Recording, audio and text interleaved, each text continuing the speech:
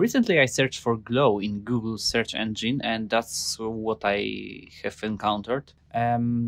It is not exactly the kind of glow in Unity I want to talk about. Anyways, that's the effect we'll be achieving today, guys. So this is Clipper, and welcome to our game dev society. So we start with creating a very basic new project in a universal rendering pipeline. Then we let the Unity do its processing work. Anyhow, we are greeted with a very basic scene with a lot of assets pre-made, but we don't want them, so we create a new scene. And first of all, we change the camera settings to solid color and a dark gray, as always.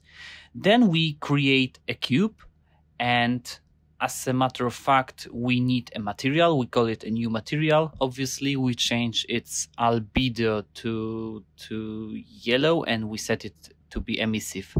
Also, there is the emission color. We drag and drop it, but wait, it doesn't work. However, I know why. There is one more thing we have to do. So we go into our camera script and we add volume script. And despite the generic icon, it's not a script I've made in the back of my barn, but it's so we add it, we change the volume to global, we add a new profile, we override this new profile by adding bloom. We of course make it, we toggle on the intensity, we set it for example to 2. And we can change the tint, but to kind of yellow. And as you can see, the